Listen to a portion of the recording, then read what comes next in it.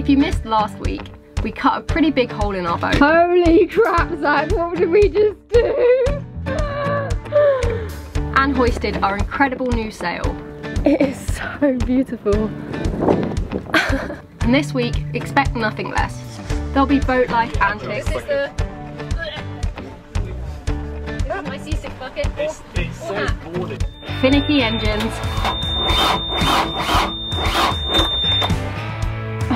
And new faces around. Hello. How are we doing?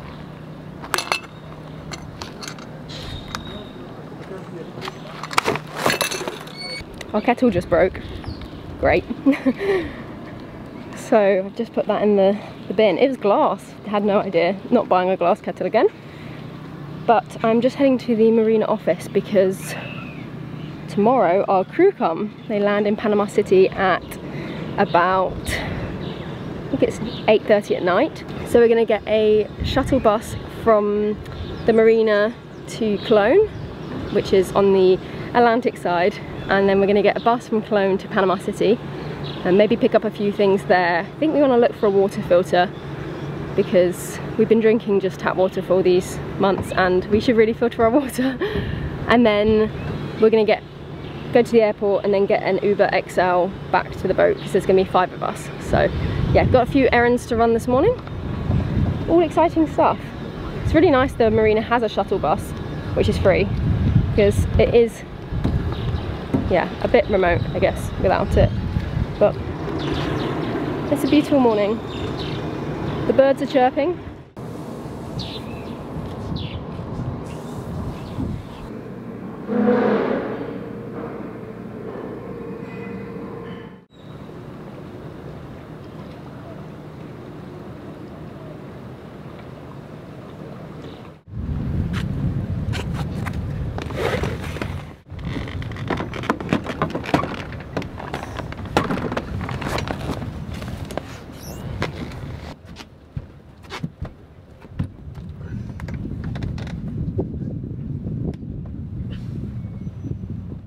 Definitely seen better days, that thing.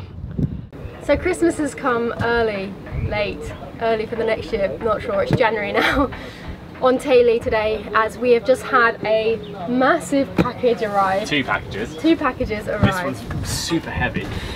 And you have no idea how excited about this we are. Holy cow. That's a serious bit of business. Awesome. This is a 4-person over 24-hour life raft. Sounds pretty morbid to say it, but we're crossing the Pacific and there's a lot less boats out there to rescue should you need to be, so we wanted to go for a over 24-hour life raft. That just means that we can, as the name says, we can stay in it for over 24 hours with enough supplies to survive on. Yeah, this is a serious bit of kit, and we're super thankful to Crew Saver and Survivor Tech for helping us out with this. Yeah, we have no words really for how grateful we are about that. We are so honoured to be working with an amazing safety company, because in the end we want this journey to last as long as possible. And one of the ways we will do that is just to be as safe as possible, and that's, you know, life jackets, having PLBs, which will be in here, and like a good life raft. Our last life raft, I don't know if we ever shared this, but we picked up from Facebook Marketplace for about 80 quid, and it was 18 years old, so it was on its last serviceable legs.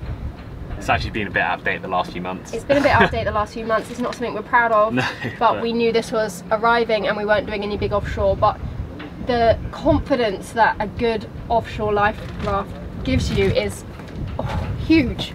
So yeah, very excited to be getting this on. But we It's beautiful as well. It's so much nicer than our other ones. The other one's all cracked and beaten up. It's on the side. So we've got our horseshoe buoy. We also have these safety lines, which are so much better than the other ones because our other ones only had 2 clips. They had a clip to go onto you and a clip to the boat, but this one has 3 clips. You can always be clipped as you're unclipping and reclipping, if that makes sense. Those are so nice. A life jacket for you.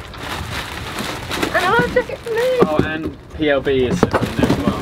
Personal locator beacons are if you are unfortunate enough to go over the edge and fall in the sea while you're sailing, the beacon will transmit and the boat will be able to see you on AIS and navigate back to you on the chart plotter, which is crazy. When we were in the UK, Force 4, all those moons ago, we actually had no preference over life jacket. All we knew is we wanted an offshore life jacket which was 150 newtons or more, and we wanted it to be comfortable because then we'd wear it more, and we also wanted to make sure it had a light and a hood and all those great offshore things.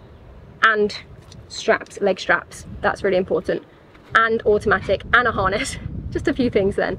However, the thing that made us go for Crusaver initially was the fact that they're comfortable to look up. We tried on, I don't know, 5 or 6 different brands, and they all come up really high on your neck. So when you're looking at sails, your neck's hitting on this life jacket, and we just really didn't want that. And even this one, which is like the super duper one, it doesn't touch your head. If you look, it touches my bun, but it really doesn't touch your neck, which is so nice. It just means that it's so much more comfortable, and yeah, so excited to hopefully never get to use them. Yeah, I'm so excited to hopefully never use this. After whacking the new life raft on the side, it's time to have some fun with the old one. Right,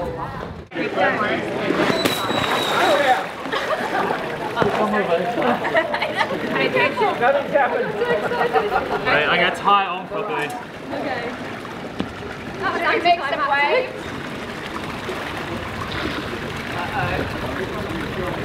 I don't want to keep coming back. Should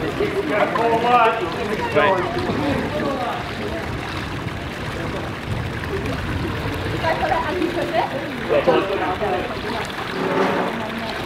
Stop.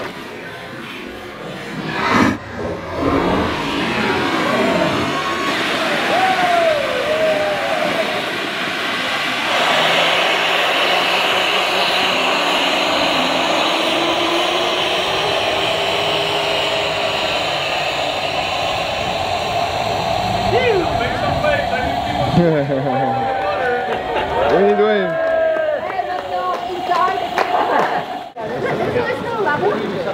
Yeah.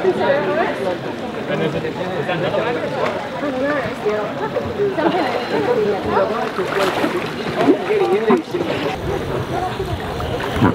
That's brilliant. I'll probably get the flare. What's in there? Is that a drove? I don't know. Yeah? Yeah, this is cool. There's rainwater catcher. That's awesome. It's a lot more rigid than I thought, but it's smaller than I thought for 4 people. It's frozen there.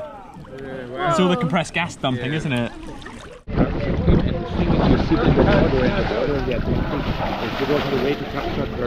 No. One of the drills we wanted to perform was trying to right it if it flipped. And in a pool, this was pretty easy. But out there, it might not be quite so simple.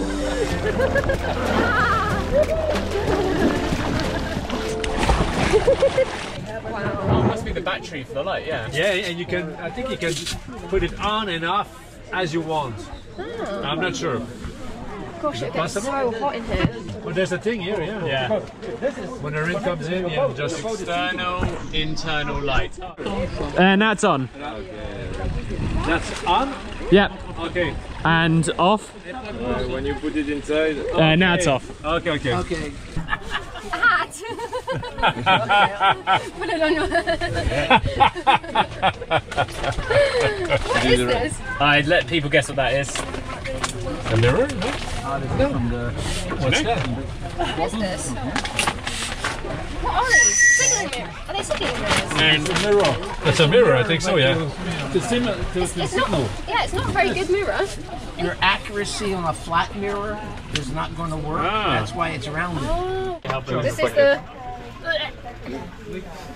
This is my seasick bucket. It says boarded. There's a sponge. Yeah, chuck me in the bucket. There's a torch, waterproof electric torch. Okay. Or a shower. Oh, it has holes in it. Why would you want a sick bucket with holes in it? I don't think it's a sick bucket. There's 2 very small paddles, which are very sweet. A pole.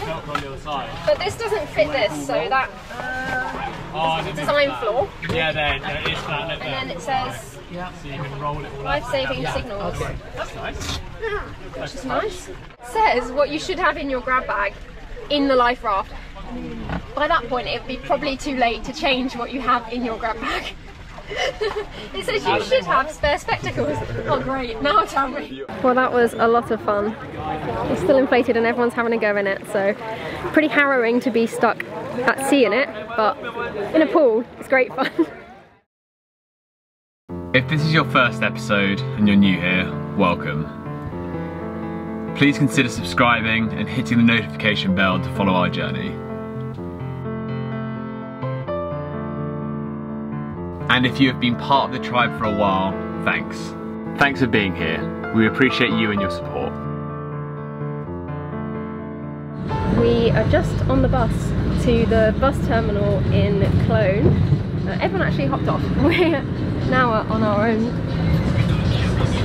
lovely little bus, but we are going to go to the bus terminal where we're going to get one bus to Panama City, and then we're going to Have a look around Panama City for a little bit. Yeah, have a little look around Panama City, try and pick some stuff up, and then we are going to the airport to pick up our 3 crew. We're very, very excited about it. The boat's all clean and ready, the fridge is stocked. Yeah, they're currently in the air to the US, and then they'll change and go to Panama City, so very excited.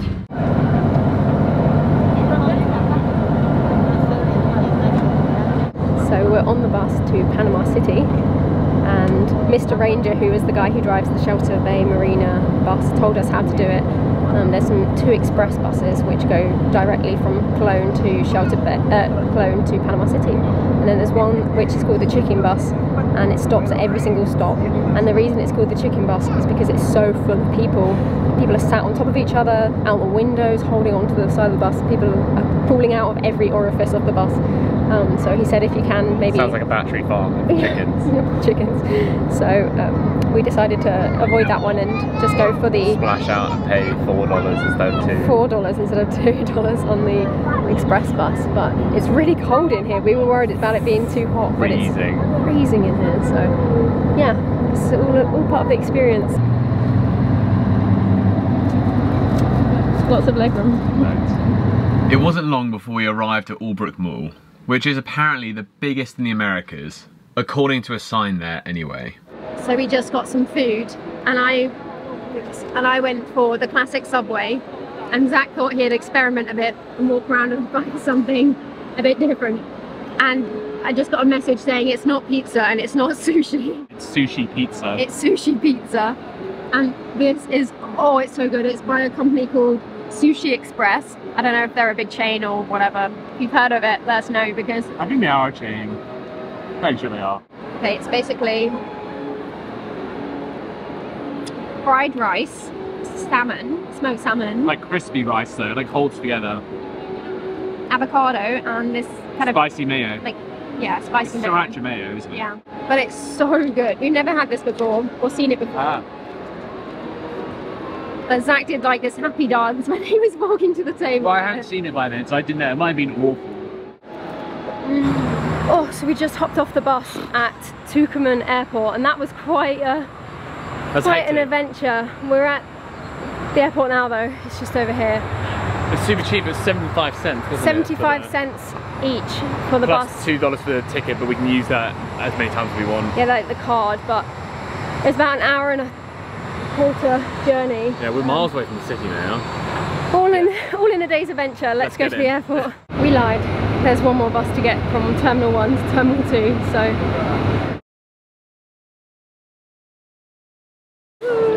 Hello. All the crew are on the boat.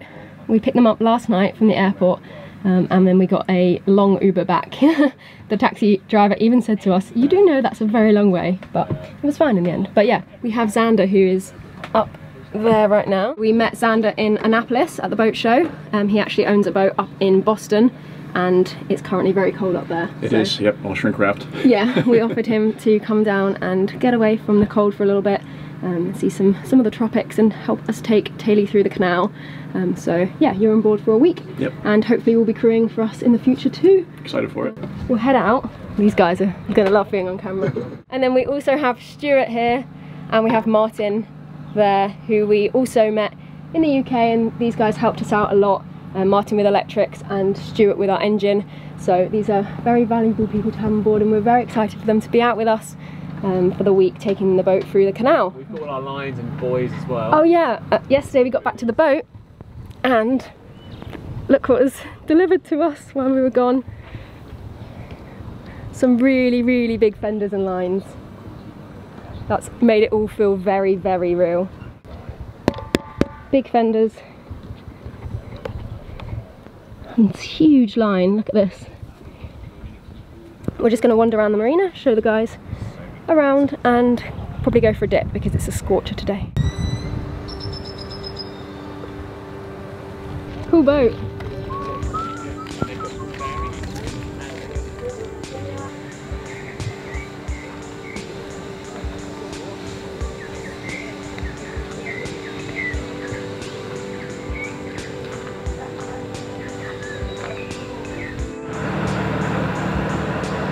Yeah, that's cool.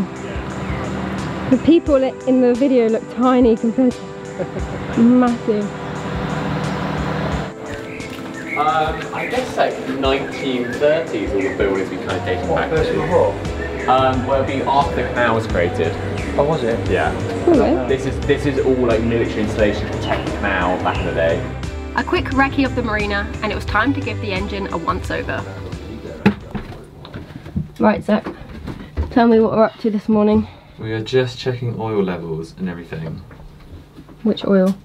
Engine oil and gearbox oil, and I'm going to top up the water level as well. Nice. All very easy stuff. We are in our final day of preparation, and we're waiting for an email today to say whether we are heading through the canal all day tomorrow or if we're going to do an overnight in the lake tomorrow night, and that will be dependent on whether we hop onto anchor at 4 PM today or not. So we're kind of cracking through some last jobs, making sure the engine's all great. We also need to, I'll explain more about this, but we have an agent on board. We have an advisor on board during the transit, and we have to cook them very substantial meals, and we don't eat meat, so we didn't think it would be a requirement for us to cook the meat, but we just found out that we do have to give them meat. So I'm going to pop to the store in a little bit and see if they've got any meat, but I don't know. I don't even know how to cook meat, so I think it's going to be a case of some ham or pre-cooked chicken or something. But yeah, that was a bit unexpected. One of those things though, we have to just do what they want to get through to the other side. Yes. Which is it? Is it turkey or ham? Cured turkey thigh. Okay. So we were in luck. The store had turkey ham, so I guess we're making them cheese and ham toasties for lunch tomorrow. Maybe we'll sneak some soya in the evening and say it's chicken. I don't, we won't fall for that. They won't know. They won't know. Whilst I was meat shopping, Zach and Stuart were deciphering a bit of an engine DIY job from a previous owner. There's, what do you think it was used for? So they used the, what would you call that in our cabin? It's the Webasto exhaust because it's double skinned, so Yeah. they used it as an exhaust at some point. So exhaust for a diesel heater that the boat used to have, but they've teed off some bits on the engine to it as well. It's a bit I wonder if he strange. used it for a feed or something on the Webasto, or a heater that was a water one. Yeah. That preheated water. I don't know. It's a weird way he took it out and then he's just put that in there. There's a bit on our exhaust which is just really bizarre and it just doesn't really need to be there. I've always been puzzled by it. It's also teed off to the old grease packer as well. Oh, that bit that's a bit corroded? Yeah. Yeah.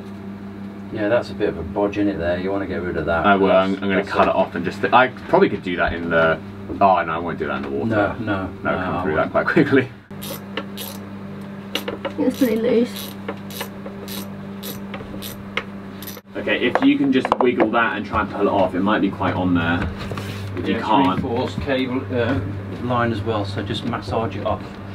There we go. Slowly, slowly. That's it. Just let the water drip out of it as well. Keep going. Just flip it the right way up, yeah? Yeah, I will. So I think there's loads of water dripping in. I'll actually wiggle it so it comes off this top end first. Yeah. It's nearly done.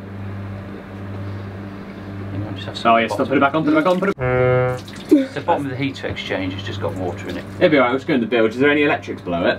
No. No, just go straight in the bilge. You'll be alright. Yeah, go on. Just slowly. It's only at the bottom of the heat exchange, it's your water that cools the antifreeze. You'll be alright. Yeah, so go on. just put it up right, yeah? Yeah. Stuff something in it. Okay. Hey, what? Slow it down now, Andy. Zach, yeah? Sorry? Well, I've held it up. I'm holding it up. Yeah, and then we'll take I'll take this one off up here and I'll connect it quickly, and then we can just get all this old system off. Here, chuck me the doodad.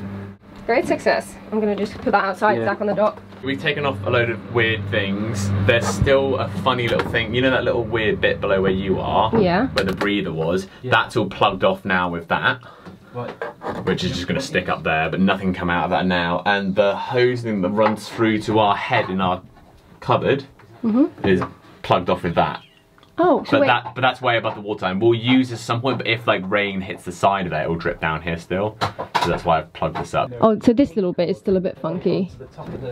But yeah, so when we haul out in whenever, I'm going to take all of that out, do away with all of this, take out down there, grind that away, so it's nice and smooth and everything like that, and then we'll properly thicken and epoxy it down there and make it look pretty and everything. yeah, okay, cool. We can finally do away with all that redundant. And no water's gonna like pump in there and jet the bolt out. No, I mean this is above the waterline anyway, by quite a way, because those skin fittings there are like just above it. This is way above it, but no water can go through there anyway because there's a bolt really like screwed into there all the way. So okay.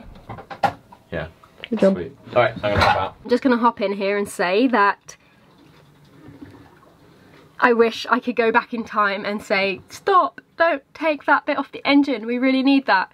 However, it was really corroded and we didn't think we needed it, so we took it off. However, don't want to ruin too many future episodes, but this might be a cause for some engine issues. Ongoing engine issues. Potential rebuild of engine.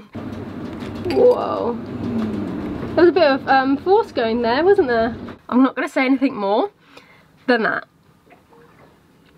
Yeah, we thought it was the batteries that were causing the engine not to start in this next clip. So we charged the engine batteries up.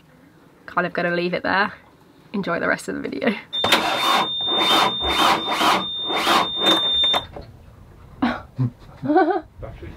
Anyway, once we had that issue fixed, or so we thought, it was time to get the rental fenders on. These were dropped off at our boat last week and are part of the requirements of the Panama Canal Transit. We've got all the fenders out for the canal. The authorities here provided them. Bunch of lines too. We've got 8 giant fender balls out.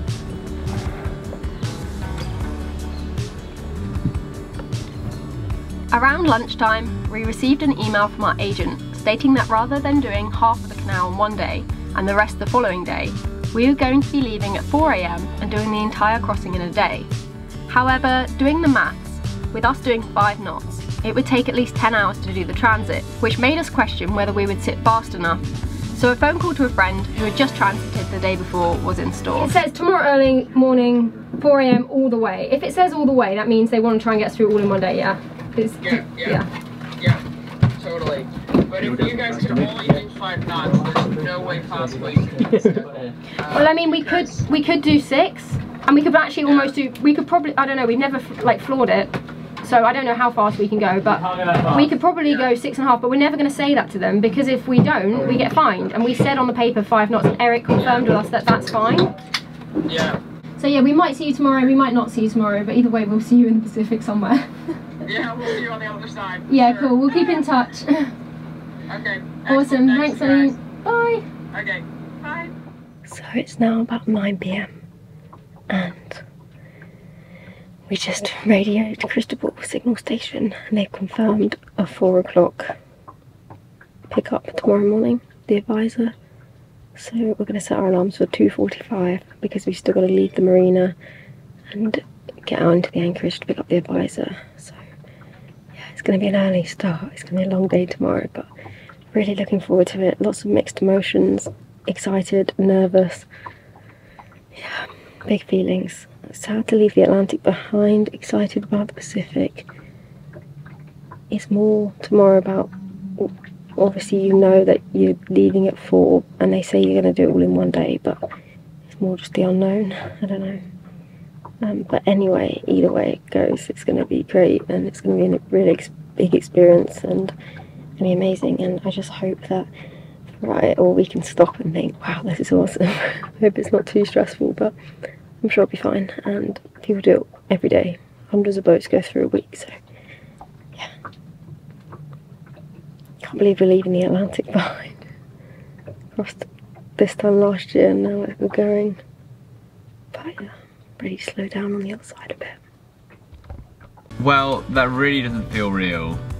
It honestly feels like yesterday we were letting our lines go in Plymouth and now we're about to enter another ocean. Tune in next Monday for that transit. There's sure to be a lot of excitement, angst, Oh, they're getting close. and pure chaos at times. Stop! Stop! Stop! Stop! Stop! Till then.